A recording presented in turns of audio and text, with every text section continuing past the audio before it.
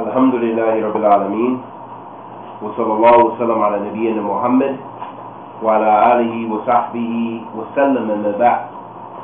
Continuing on in our lecture series, and inshallah ta'ala, hopefully this will be the last dars or last lesson in the book by Sheikh Ahmed entitled Summarized Chapters of the Islamic Creed. So the last thing we left off, we were discussing about the Qadr, and we talked about the levels of the Qadr of Allah subhanahu wa ta'ala, the divine creed and divine destiny.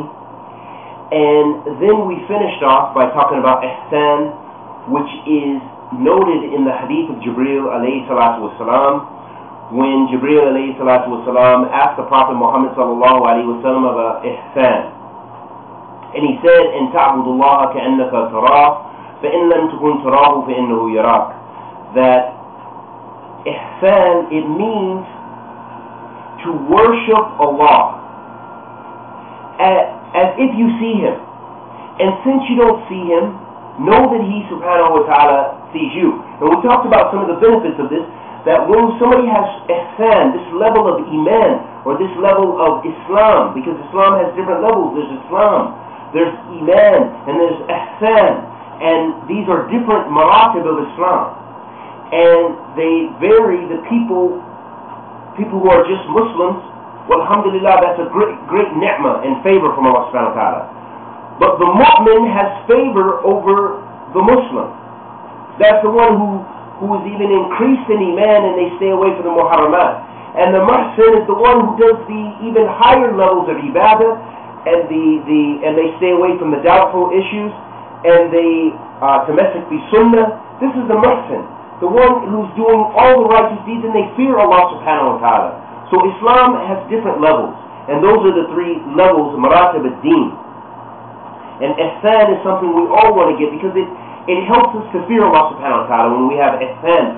When we worship Allah as if we see Him, then of course we're going to fear Him, and we're going to stay away from the muharramat, and we're going to be concentrated and focused. And if we realize that Allah subhanahu wa ta'ala sees us, then from tawheed and from iman, it will help us to stay away from sins. And may Allah forgive us for our shortcomings, for being so weak and not trying to avoid the sins, but in fact doing open sins, many of us. Wa'iyadu billah, may Allah forgive us all and help the Muslims everywhere, ameen. The next chapter, the Sheikh went on to say, chapter 28, and he said, he began talking about as many of the books of creed and i'tiqad of Ahl Sunnah from the Salaf up until this day and age, that many of the early books, they had a chapter specifically regarding the companions of the Prophet Muhammad sallallahu alaihi wasallam. This is for Muslims. The Shia, they dislike this. They hate this. Why?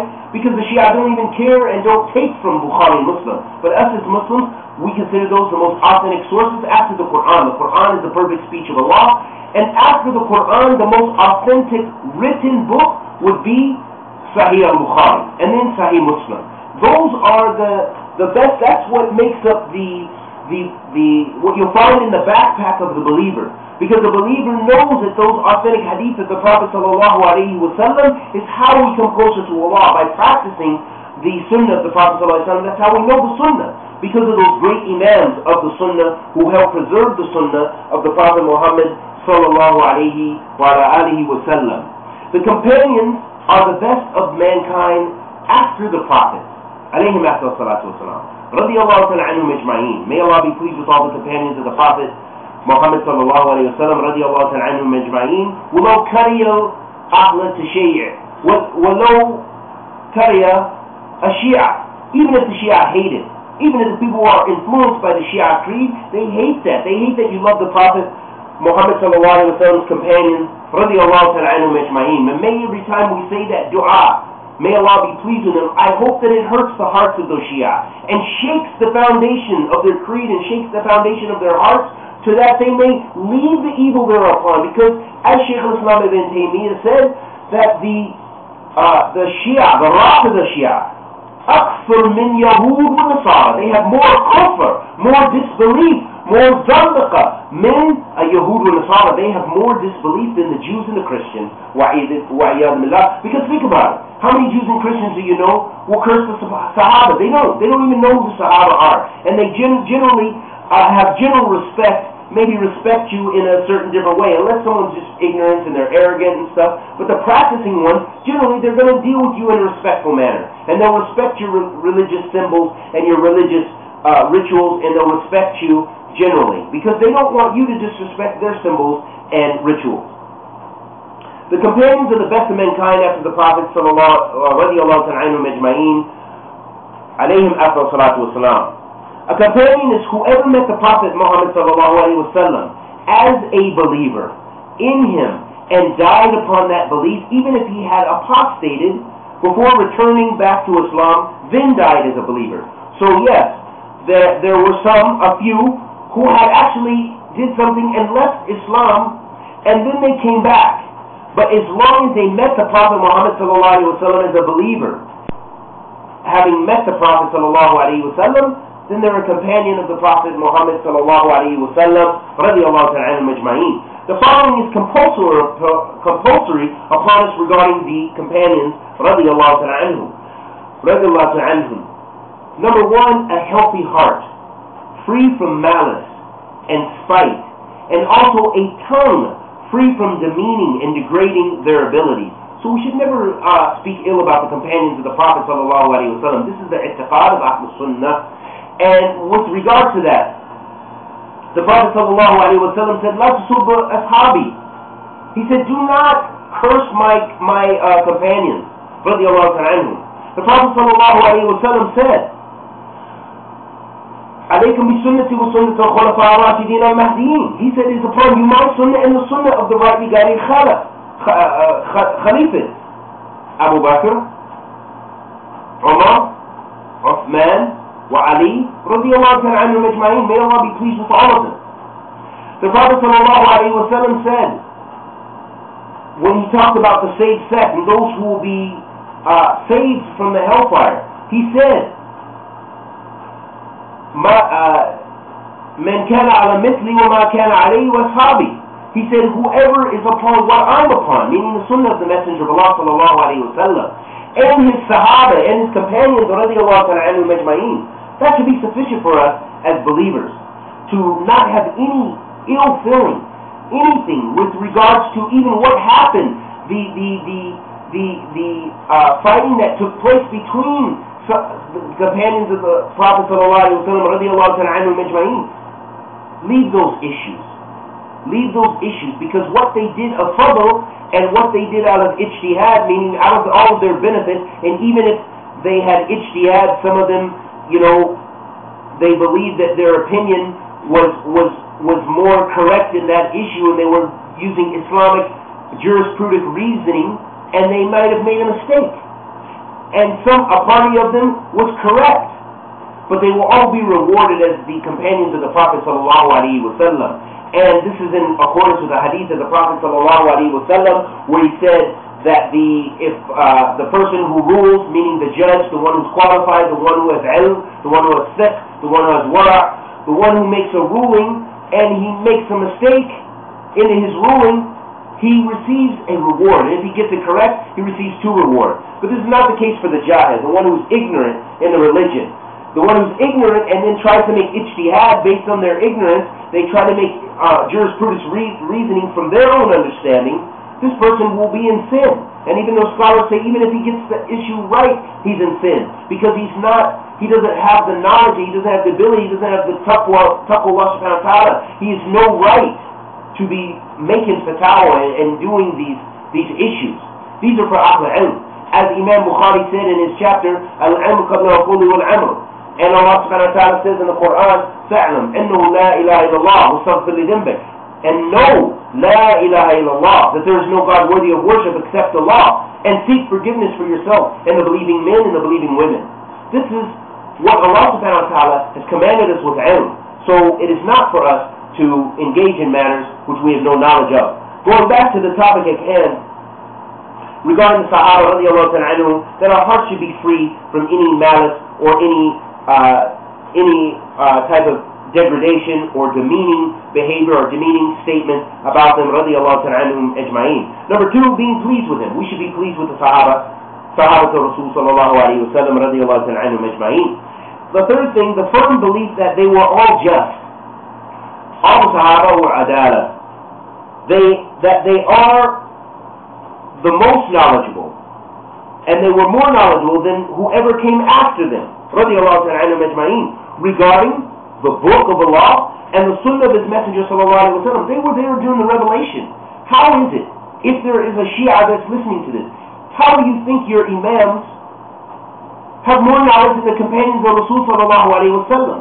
And if you think your Imams are infallible and knew the unseen, as many of the Raafidah and the Twelvers and these other ones believe, how is it that your Imams know this and the Prophet Muhammad sallallahu alayhi wa sallam was only given so much knowledge of the ghaib? How? How is it that you believe that your Imams, you have so much faith in them compared to Allah subhanahu wa ta'ala's book and what His Messenger sallallahu alayhi wa sallam came with, and what the Messenger sallallahu alayhi wa sallam was upon, and what the companions of the Messenger sallallahu alayhi wa sallam radiyallahu ta'ala anhum ajma'in, what they understood of the religion? They were the most knowledgeable. They were there during the wahi, during the revelation, radiyallahu ta'ala anhum ajma'in.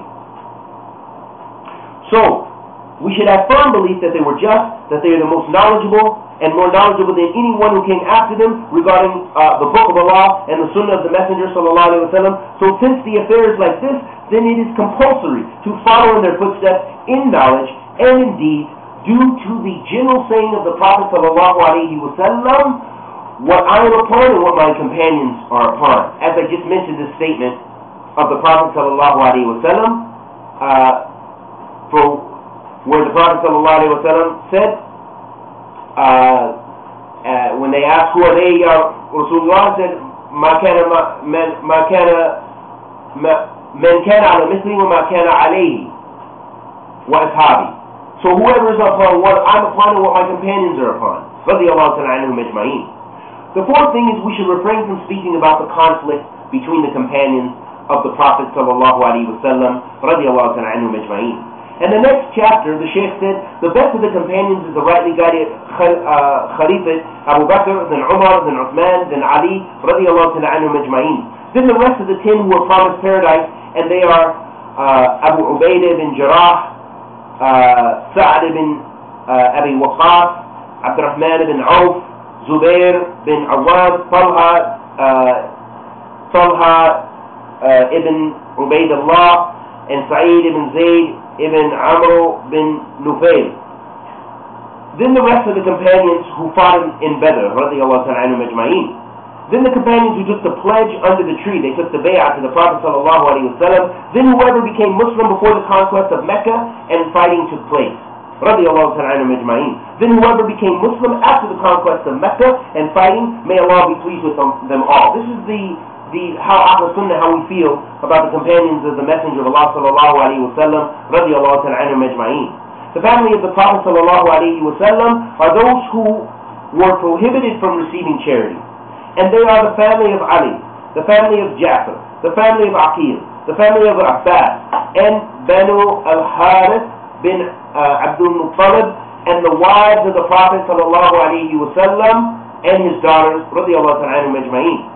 Then Ahl Sunnah wal Jamaa't loves the family of the Messenger of Allah sallallahu alaihi wasallam, and has great love and admiration for them, and respects them, for he sallallahu alaihi wasallam has said, Allah reminds you regarding my family, except whoever differed from the Sunnah and was not straight in the religion amongst them. So any of them, just because they're from Ahl Bayt, but if they weren't correct in their religion, in their aqidah, in their actions, then of course they don't have the same status as those who were upon the Sunnah, firm upon the Sunnah of the Messenger of Allah sallallahu alaihi wasallam in obedience to Allah tabaraka wa ta'ala. Ahl Sunnah loves the wives of the Prophet sallallahu alaihi wasallam and has great admiration for them, and sees them as the mothers of the believers. And they are the wives of him in paradise, especially Khadija radiyallahu ta'ala anha, the mother of most of his children and the first to believe in him and support him, and Aisha radiyallahu ta'ala anha, the daughter of Abu Bakr, may Allah be pleased with them all. The Prophet sallallahu alaihi wasallam married 11 women, and during his life 2 died. They were Khadija and Zainab. And the 9 who died after them were Aisha, Hafsa, Zainab bint Jahsh, Salama, Safiya, Maymuna, Habiba, Soda, and Jawahira. Faith to Ahl Sunnah involves speech and action. So then the Sheikh, after speaking about that important pillar in creed, which was the Sahabah, loving the Sahabah and not speaking ill about them, and knowing that they are the best of the Ummah after the Prophet alayhim after salatu wasalam radiyallahu ta'ala anhum ajma'een, then the Sheikh went on to talk about Iman more with tafsir, with detail. He said, faith to Ahl Sunnah involves speech and action, and statements of the heart, or actions of the heart, and on the tongue, and actions in the heart, meaning intentions, trust and reliance, and of the limbs. Many issues comprise this great chapter. Number one, those good deeds are from faith, and they comprise a pillar of it. So good deeds are from faith, and they are a pillar of faith. Number two, that faith increases and decreases. It increases with obedience to Allah, and it decreases with disobedience to Allah subhanahu wa ta'ala. Number three, that faith differs in the hearts of the believers, some strong in faith and others weak in faith. Number four, that the major sins do not take someone outside the fold of Islam. This is very important, and this is a refutation of the Mu'tazila and the Khawaarij, who believe that the sinner, the major sinner, is a disbeliever. They no longer have any Iman. So they negate Iman in totality. They either say Iman is full, or Iman is totally, someone possesses no Iman. So the Khawaarij, they have no middle ground. So does the Mu'tazila, no middle ground.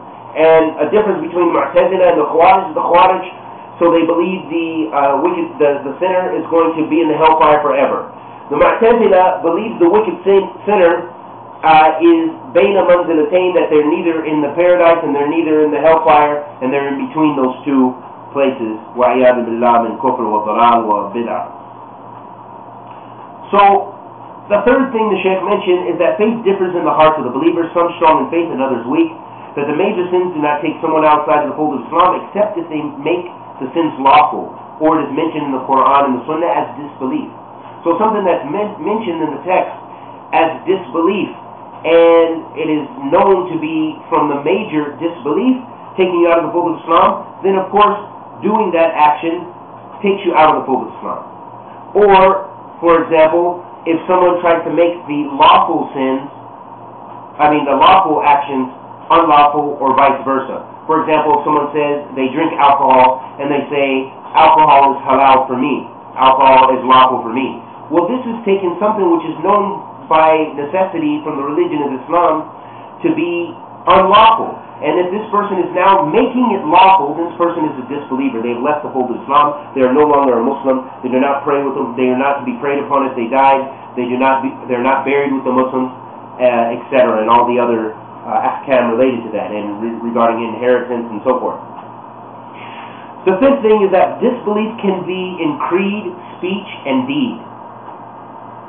The sixth thing is that the sinner who worships Allah alone, who's a muwahid, meaning that they're on tawheed, they're a Muslim, and dies without making repentance, then his affairs with Allah, or if he wills, he will forgive him, and if he wills, he will punish him.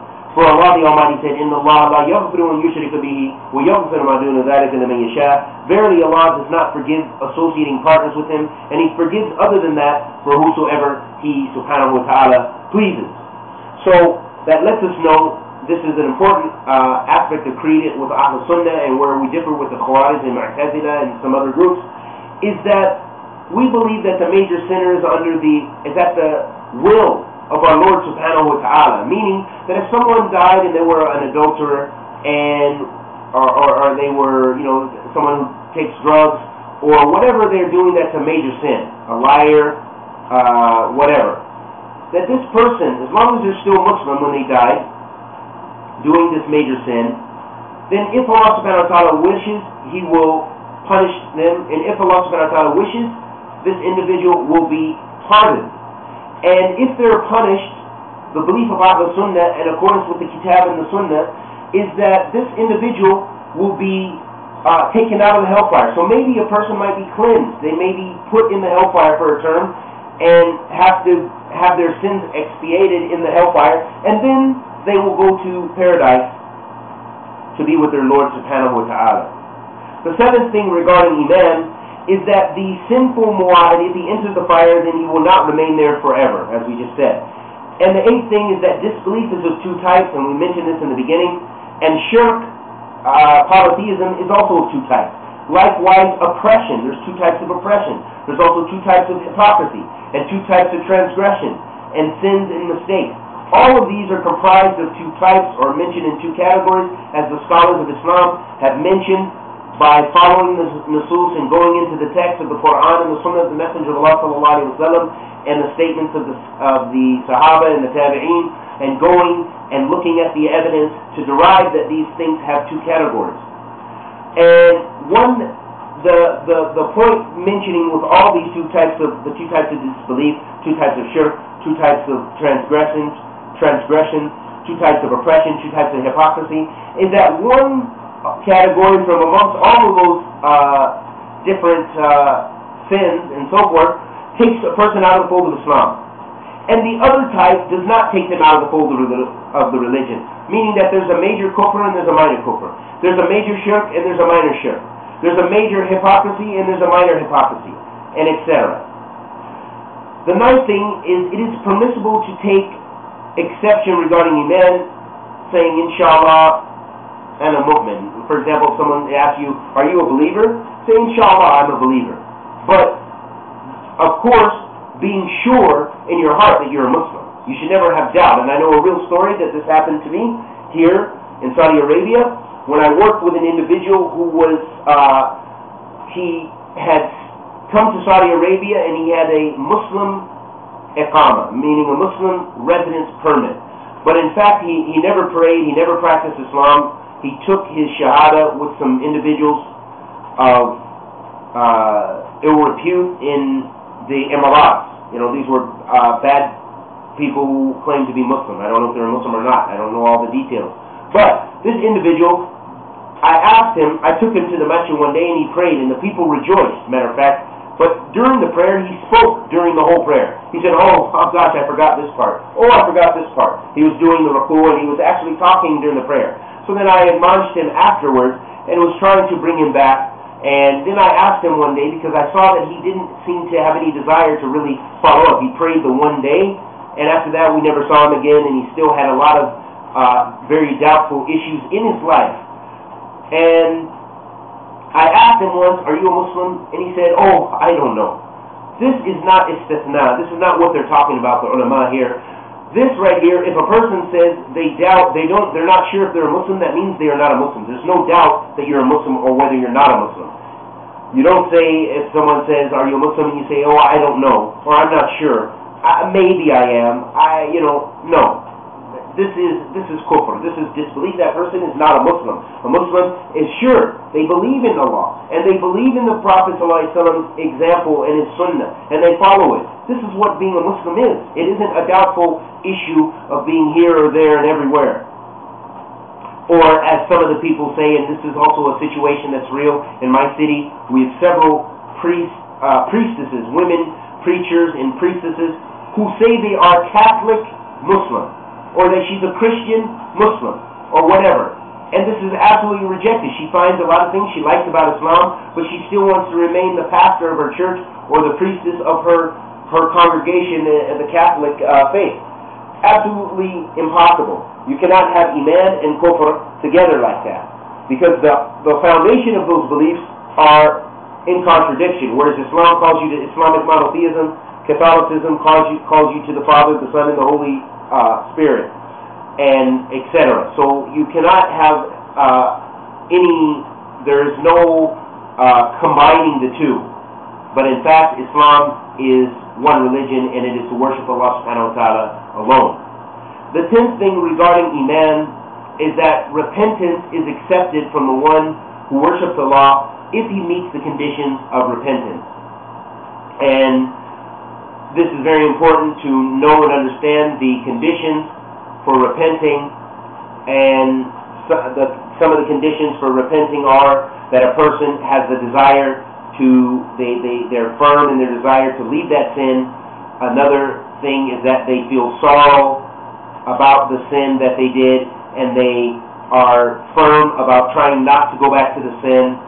and that they have sincerity to Allah in their repentance, and those are some of the main pillars or conditions for making repentance. And if the repentance revolves another person, meaning that a person stole something from someone or it has to do with the right of the other person, then you must return that right as also a part of that condition for repentance. So for example, if someone has stolen something from someone, then part of their repentance, after they feel the sorrow and make repentance and forgiveness to their Lord and so forth, is that they return that item to that person if they're able to do so, or compensate for it in some way or another. So this is a part of what Islamic repentance is, and we don't have to go to the priest or the preacher for that. The next chapter, the Sheikh went on to talk about Ahl Sunnah wal Jamaa't. He said Ahl Sunnah believe in the miracles in the friends of Allah, meaning the awliya, meaning the saints. The awliya of Allah are pious believers, and every believer who fears Allah, then he is a friend or wali of Allah in accordance with the level of his faith and piety. And this is very important for us to understand, that awliya are in different levels. That people who are the friends of Allah subhanahu wa ta'ala and those who are supported by Allah, they have different levels. They have different levels of iman. There are those who are very close to Allah subhanahu wa ta'ala because they have so much piety. They fear Allah and they have knowledge. Because you will never have true piety in Islam without knowledge. You can never have someone who never studied anything about Islam being really piety. Maybe they cry, maybe they do a lot of worship, but real piety comes from ilm. Because you can only know who Allah is by studying about Him. It's not all, you're not receiving wahi, you're not receiving revelation. That's ended with Muhammad sallallahu alayhi wa sallam. So the only way that we know who Allah is by going to the Koran and going to the Sunnah of the Prophet sallallahu alayhi wa sallam. And the only way we know how to practice Islam is by going to the Koran and going to the Sunnah of the Prophet sallallahu alayhi wa sallam and going to the understanding of the Sahabah and the ijma' of the ulama, the ijma' of Ahl Sunnah wal Jamaa't. That's how we know and understand the religion of Islam and how to practice it, and how to be an awliya, how to be someone close to Allah subhanahu wa ta'ala. So we have to realize that although the extreme Sufis seem to think that a wali is just one individual, it's just one who's very pious in their eyes, maybe he doesn't take a shower, whatever the case is. Some of them believe that they're pious because they're unclean and they wear one thobe and stuff like this, but that's not real piety. Piety is removing your heart from the dunya. This is what asceticism is. Asceticism in Islam is removing your heart from loving the dunya. So that means even a wealthy person could be that pious wali of Allah subhanahu wa ta'ala. They could be wealthy and not love anything from the dunya.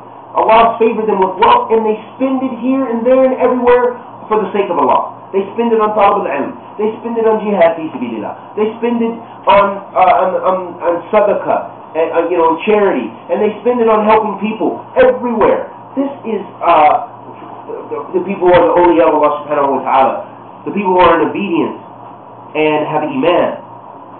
And so the awliya, a person can be a friend of Allah in accordance with the level of his or her faith and piety. And Allah has made apparent extraordinary signs called miracles, bestowing honor from Allah as a reward for following the Messenger sallallahu alaihi wasallam. And it is not that every friend of Allah receives miracle. This is very important too. Not everyone who is a friend of Allah subhanahu wa ta'ala, who Allah subhanahu wa ta'ala loves, receives miracles. Verily, it is only for some of them.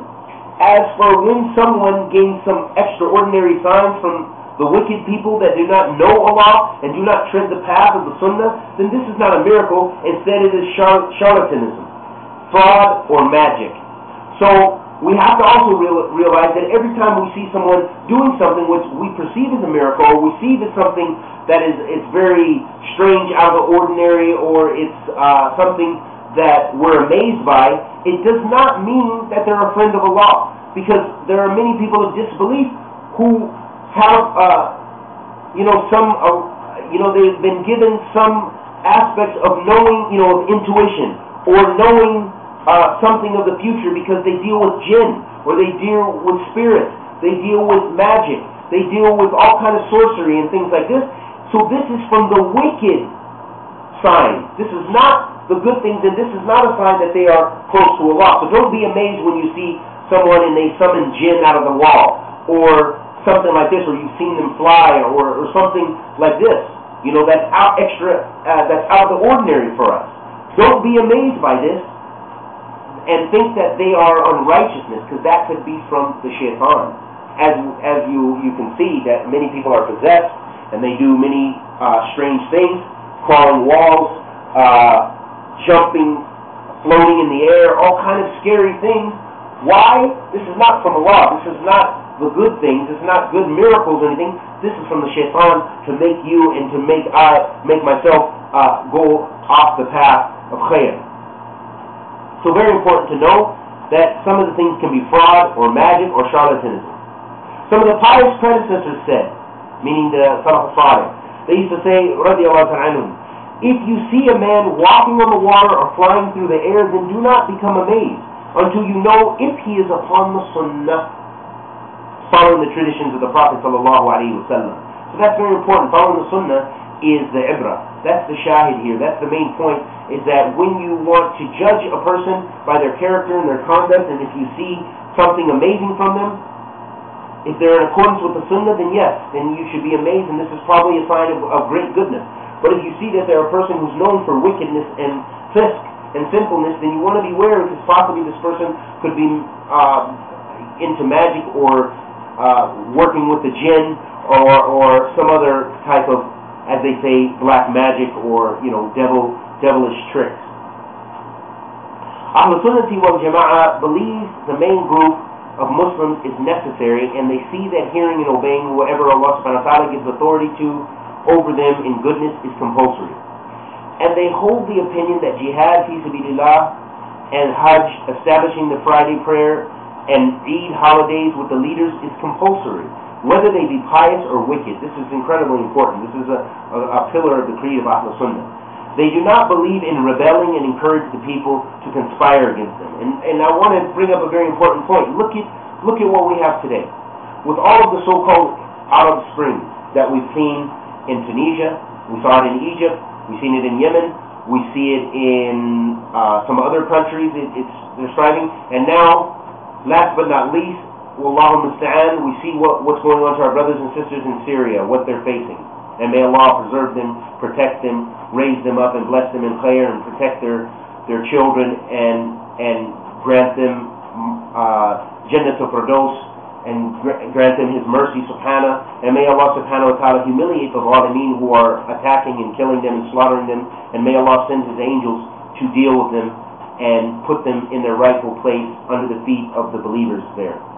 And so, what we see from all of these aspects of the so-called Arab Spring, this rebelling against the leaders, although some of the leaders were known to have left the fold of Islam in accordance with the ulama and those people who look at these issues and look at the conditions for takfeer and look at for the criterion of takfeer and look at the mu'ana, those prohibitors of takfeer. They look at those things, and they're people of knowledge, and they're people who can make these rulings and judgments.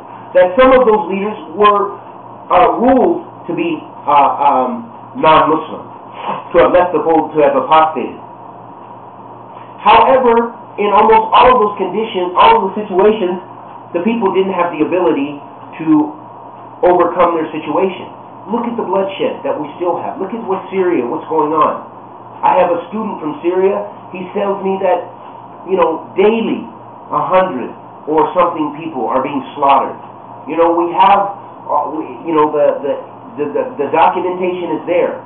What's going on is deplorable. It's horrible. It's a human tragedy and travesty. And also the methodology and what brought this terrible situation was against the Sunnah of the Prophet ﷺ, these rebellions, because they did not have, even if Bashar is not a Muslim, but to rebel against him, you see that the people didn't have the ability. So then their children and their women are paying for this, and their old men, and all the people are paying, and it just continues and it continues. They're outgunned. They have the backing of Iran. Because Bashar and those Hizbah, they are communist, Arab nationalist Shia. That's what their beliefs are, just a mix of all that filth. So when you have that much filth in that cesspool, they are backed by the people of filth.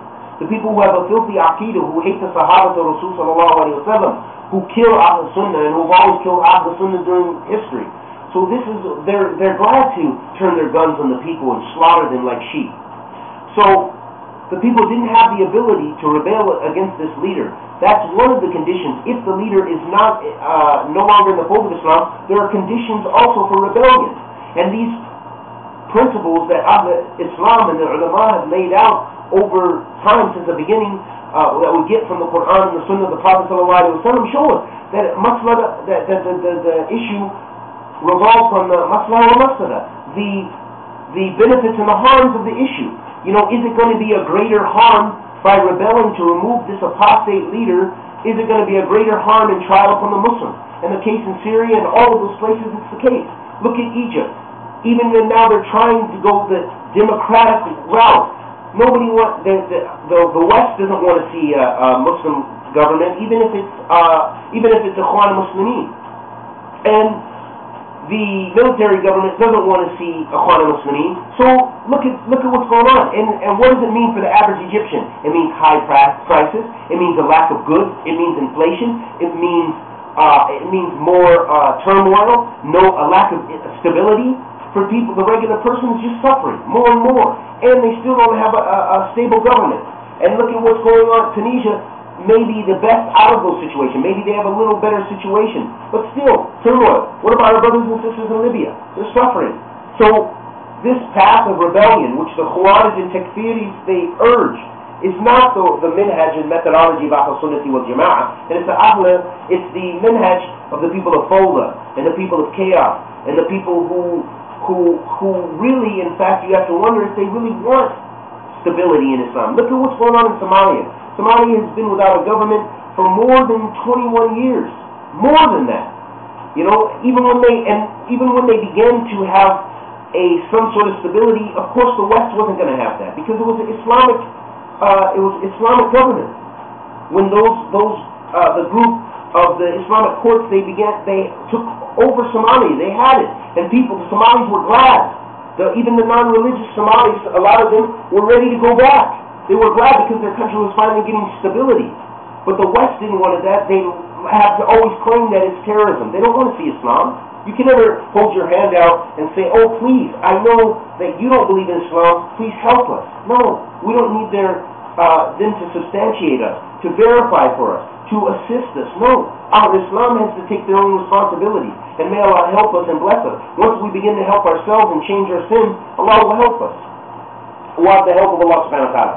So going back to the point at hand, is that Islam, the creed of Ahl Sunnah, is not to rebel. And the ulama in the past, the Salaf Salih, we can go back to Kathra. I can bring you many texts. But just go to Sahih Muslim. Look at Sahih Muslim, the chapter of Imara, the chapter of leadership, and you'll find I counted more than 100 and so odd hadith of the Prophet ﷺ going against the creed of the Khawarij, of rebelling against the Muslim leaders and those neo-Takfiris and Al Qaeda and these other people. So it's very important to know that Ahl Islam, we follow the leader. Even if the leader is a wicked leader, we follow them in obedience to Allah, and we don't rebel against them, especially if they're still in the fold of Islam and they establish the prayer, as is mentioned in the Hadeeth of the Prophet ﷺ in Sahih Muslim. And also, for those who know Arabic, go back to Imam Nawawi's explanation of Sahih Muslim, and you'll find mountains of gold and benefits about these issues. Look at those books of the ulama, of the fuqaha, and they talk about the issue of rebellion. Imam, one of the biggest books and greatest books in fiqh, that is on the madhab of the Hanabila, but it's also, it brings all the, it's fiqh muqarana, it's a comparative fiqh, is Imam al-Maqdisi's al-Mughni.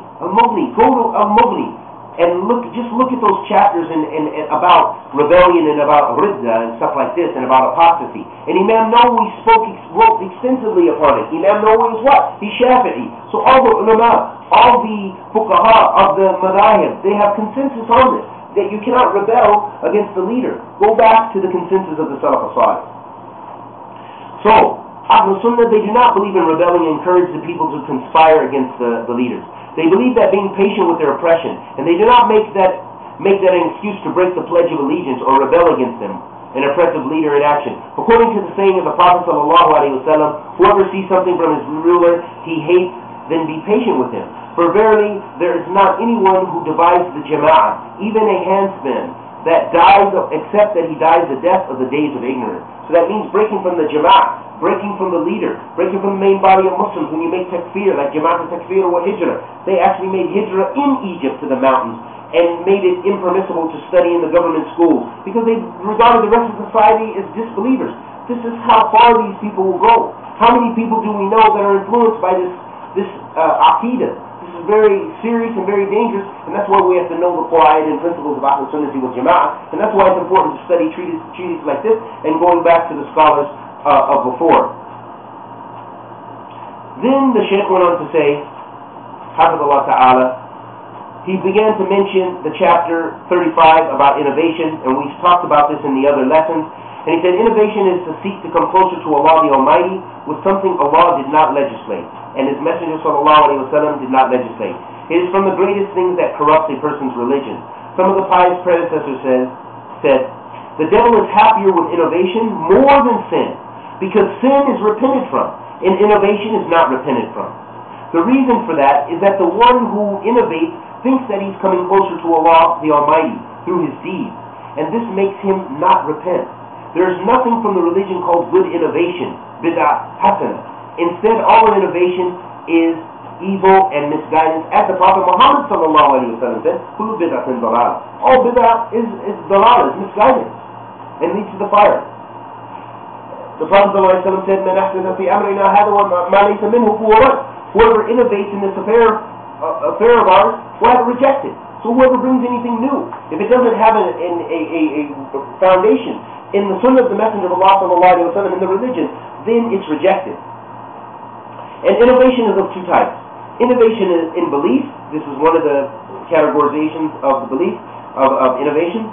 It's innovation in belief, like the saying of the Jahmiyyah and Mu'tazila in denying Allah subhanahu wa ta'ala's attributes, and the Khawaarij and Murji'ah, whose creed is deviant regarding Iman, and other than them from the people of innovation. So this is regarding belief. There's also innovation in action. This is an open act of worship, like seeking to come closer to Allah by worship that is not legislated by Allah and the Messenger of Allah sallallahu alaihi wasallam. Like the remembrance that some of the Sufis practice, some of the dhikr that's innovated, like celebrating the birthday of the Prophet sallallahu alaihi wasallam, or the day the Prophet sallallahu alaihi wasallam ascended to the heavens, and similar practices. None of these were celebrated by the Sahabah. None of these were celebrated by the best of the Ummah. So what gives you right and authority hundreds of years later to begin to start these practices? Wa'iyadhu billah. And these are practices of worship. The last chapter the Sheikh mentioned, chapter 37, he said, the Messenger sallallahu alaihi wasallam has already prophesied that the community of Muslims will break into 73 sects, all of them in the fire except one, and it is those who are upon what he was upon and his companions, radiyallahu ta'ala anhum ajma'in. They cling to the religion correctly and are few amongst the people. They are Ahl Sunnah wal Jamaa't, remaining upon the path of the pious predecessors in knowledge and deeds. From them are the major Imams that are followed, like Hasan al-Basri, Sufyan al-Thawri, al-Auza'i, and Malik, and Shafi'i, and Ahmed, and Ibn Taymiyyah, Ibn Qayyim, and Muhammad ibn Abdul Wahhab, and many others. And may Allah have mercy upon them all. Allah the Almighty knows best, and may peace and blessings be upon our Prophet Muhammad sallallahu alaihi wasallam. So the Sheikh ended his treatise with that by wrapping up the creed of Ahl Sunnah wal Jamaa't. And in that regard, we've mentioned in many of our lectures about the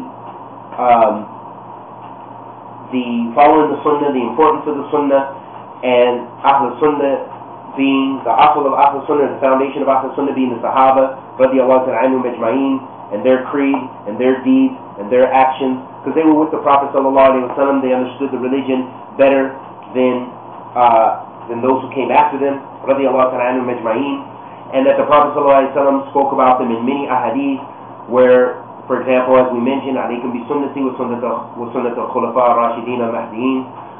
It's upon you my sunnah and the sunnah of the rightly guided Khalifa. And the Prophet ﷺ said, when he was asked about the rightly guided people, he sallallahu alayhi wa sallam said, "Man kana ala mithli wa ma kana alayhi wa ashabi al-yawm," those people who are upon what I am upon and what my companions are upon this day. And the Prophet sallallahu alayhi wa sallam also mentioned in many ahadith. For example, the Prophet sallallahu alayhi wa sallam said, "La tazal ta'ifatun min ummati zahirin al-haqq hatta yatihum amr Allah wa hum ala dhalik," or kama qala Nabi sallallahu alayhi wa sallam.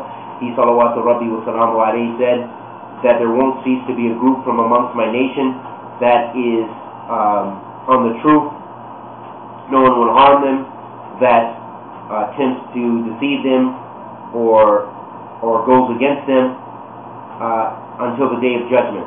So there will always, Ahl Sunnah will always be, regardless if you see in your community, or you see in your country, or you see in your state, many people going astray, that you have to know and believe in that hadith with yaqeen, that Ahl Sunnah will always be present.